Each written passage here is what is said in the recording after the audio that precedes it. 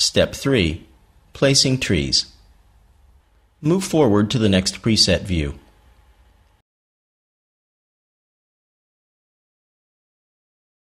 Switch to the Object tool and activate the Tree 1 entry from the Favorites palette. In the status bar, click and hold down the mouse button to bring up the pop-up list of the gravity feature. From the appearing list, select the Gravitate to Mesh option.